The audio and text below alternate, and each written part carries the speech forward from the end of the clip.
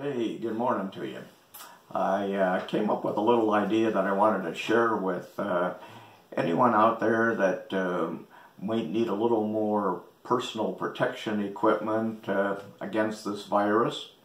I know there's quite a big shortage out there for the N95 masks and things like face shields. Well, here's a little idea of something that you can build at home, probably with materials that are pretty accessible or that you already have at home, okay? We're looking for something here to build a face shield similar to what you've seen on the television that all the doctors in the hospitals are using. Allows them to have a little more closer contact with their patients, those around you. So maybe something like this will help you. It's also going to help you keep your hands away from your face, you know, the touching that we all don't even think about doing in terms of, just touching our face, spreading the virus. So just as a disclaimer, what we're putting together here has not been tested or approved or certified. But if you do need an additional level of protection at home, or maybe in your job or your travels, I think this is a little bit better than doing nothing. Okay, so let's get started. The materials that I talked about, we're going to need a 2-liter soda bottle. We're going to need a baseball cap. We're going to need a stapler, pair of scissors, things that you should be able to dig up fairly easily. As I said, I've already removed a label from the bottle here, just slit it, tear it off. There's one little line where there's some adhesive in it, but it easily peels off of that. So the first thing you want to do is to turn the bottle so that you can hold near the neck, the mouth of the bottle, with a sharp knife. Just make any type of a little incision there. That's not important of how you do it, where you do it, but it's just an access point so you can put a pair of scissors in. What we're going to do is to cut off the neck of the bottle and cut off at the base of the bottle, and then the material that's left will be the basis for our face shield. So I'm going to start cutting around here, a bunch of small little cuts. Where I want to end up, you can see where there's a straight portion of the bottle and a curved portion, the neck of the bottle. We want to end up with just a little bit of this curved portion left. So I don't want to try to make the final cut on the first pass around, but I will continue to make small little increments of cutting as we go around here. Okay.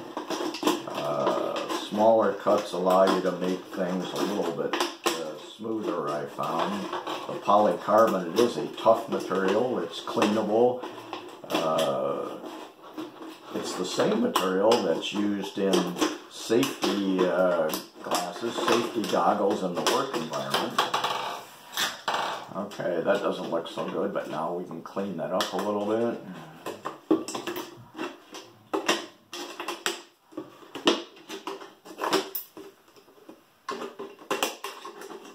Okay, now we've got the neck off. You can see there's a little bit of a curved portion left here. Next thing we're going to do is to slit the bottle up to the bottom. We want to slit it along this glue line here. So just cut straight through that up to the end.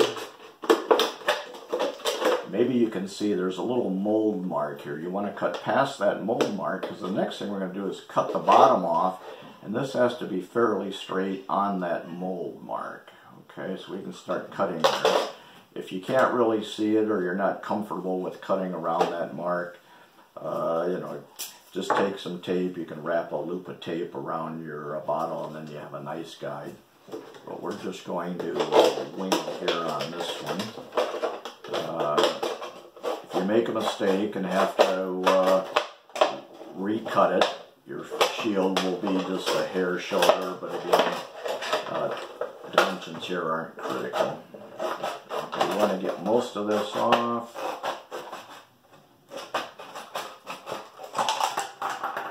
There we go. Now we've got a piece of very clear, strong, washable polycarbonate. Pretty cool. Okay, not a bad seam there. That looks pretty straight. The straighter it is, the better. Before we install this shield, I'm going to round off just these corners a little bit. They're a little sharp. We'll just put a little radius on there. Same thing on this one. This is the top edge that'll be mounted in the hat. The bottom edge, which will float freely, I'm going to put a little bit bigger radius on. That corner, we'll just round this off a little bit here. Okay, so there's our face shield. So. Alright, now with the baseball cap, a couple of things to point out here. It's just a regular in the D baseball cap, one of my favorites. Inside of the baseball caps, there's a headband. And all the ones that I've seen, this headband is attached to the brim on one side, and the rest of it here is kind of floating. So we want to take our shield and we want to mount it inside the cap to that headband. We want to kind of center it so this center of the shield lining up with the center of the brim here, so we have equal mounts on either side. To make it a little bit easier, since I've got two left hands, I'm going to try these binder clips here to see if that'll give me like an additional hand here to help hold this. So we'll put some of those on temporarily.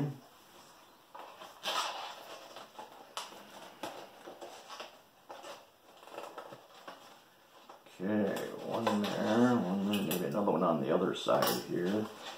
It's pretty important that you try to get the edge of the shield lined up with the free edge of the headband. Okay, I think we'll try that at the moment. Oh, that's not in the center, is it? Let's move all this stuff over. There we go. Slide that around. Put this one back on.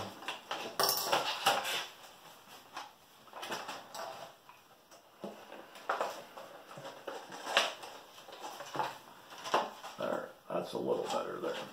Okay, I'm going to straighten these up a little bit. So I want to take this edge again that I talked about, keep it lined up with the free edge or the top edge of the headband, and just take my handy little office stapler there, put in my first staple. Let's check it. That looks pretty good. Let's put in another one there. Maybe another one there. I'm going to move along the headband about a couple of inches. Double check that edge. There we go. Let's put in a couple more. Okay, here you can see I've got some staples and the polycarbonate lined up there. Looks like this other side is come loose a little bit. Let's rewrap him around the edge there. Okay, bring that around here, bring that around here. Okay, let's get a staple in there.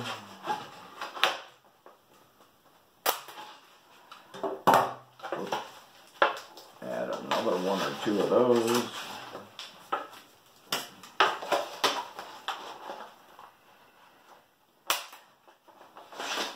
Hopefully you're not making a video and you can take a little more time to align this, but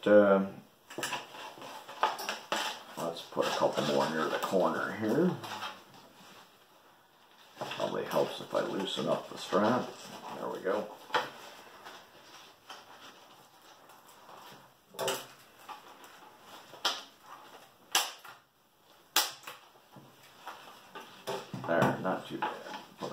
the strap back on. Okay, we're just about done.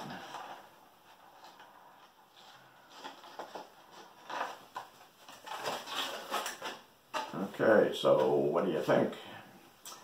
I'm going to take my glasses off. It fits a little better. And we'll go from there.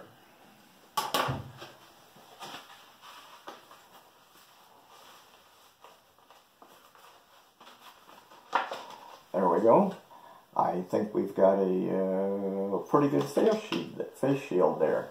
Unlike just a mask, this covers our eyes, covers our nose, covers our mouth. So the air we're breathing is that air that floats up through the bottom of the mask, not any airborne spray from those around us. So pretty simple, pretty low cost. Hopefully that'll work for you. One other little feature here on a mask that I put together earlier, just to spice it up a little bit. If the staples on the inside cause you a problem, just put an extra layer of tape over the staples. I've used some duct tape here as a little shield.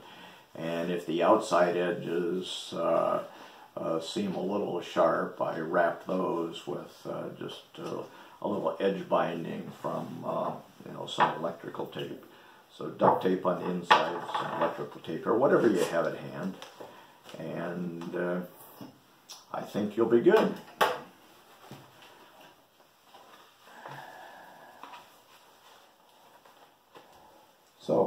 So much for your do-it-yourself face shield.